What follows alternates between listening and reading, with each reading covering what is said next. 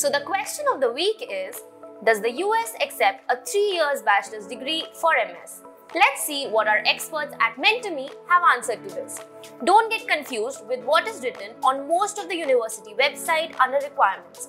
They do mention that a 4 years bachelor's degree or an equivalent degree is mandatory. Here, an equivalent degree would be considered only if it is from a recognized and accredited university. So yes, the majority of US universities accept a 3 years bachelor's degree, but conditions apply. Do you want to know the complete answer with a list of universities as well? Just comment down below and we'll send it to you.